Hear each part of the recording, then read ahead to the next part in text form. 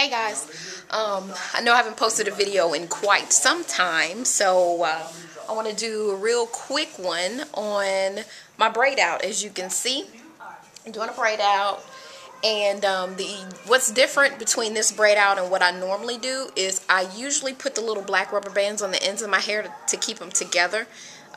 You know, these little black rubber bands that you get at the beauty supply store.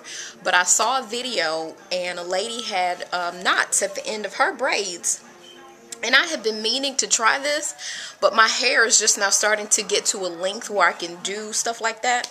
I guess I should have saved one to show you guys how I knot it, because for me, I pretty much had to start the knot way up here and then kind of like pull it down to the tip. But anyway, the reason why I wanted to try it this way is because the lady that I saw, the video that I saw who did it, she was saying how the ends just look a little bit better. Now with the rubber bands, you know, just braid it down to the tip and then put a rubber band, but you still have locks that are sticking straight down. So when you take your braid out, you still have the locks still sticking straight down. And knotting them at the end will kind of curl at the ends a little bit. So I'm hoping that will look really cute. And plus, rubber bands can pull your hair out.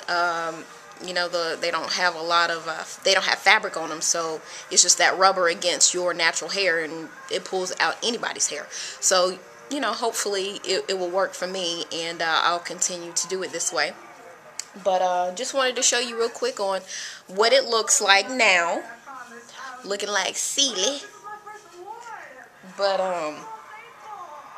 yeah, that's that. And then in the morning I might just do a little quick 20-second view of what my hair looks like, and then I'm out the door. So yeah, I'm trying to get back on the video thing. My computer had got sick for about 2 months, so I'm just now able to post my videos. I did want to post a video about all the products that I received from Talia Wajid. I know it was like forever ago that I actually got them, but again, because my computer was down, I wasn't able to do anything. And I did make a video about that, but I'm still trying to figure out if I should post it or not. So yeah, and I can save all of I've used a couple of products from what I received, and I guess I can make another video on those actual products. Like the video that I'm speaking of that I made before was just me getting the box, opening the box up, and showing everything that came in the box and reading the description and what it's for. So maybe my next video I'll actually talk about the products that I have put on my hair. So yeah, I guess I'll see you guys in the next video. Alright, if you have any questions, comments, you know, whatever, hit me up. Alright, bye. Alright, so this is what it looks like after I have taken the braids out. And as you can see, the ends are nice and rounded out instead of straight down. So I'm really impressed with this. So I'm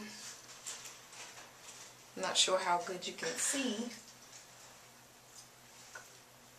but it came out really crinkly because I did smaller braids. I usually do bigger braids to get it over with, but I knew I wouldn't be able to do the knots at the ends if the braids were a little bit thicker. So I'm really pleased with this.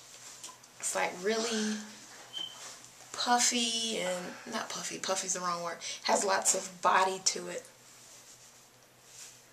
Look at that. Yeah, I like it. So yeah, I will be doing this again, the knotting at the end of my braids. So yeah, here's another quick look.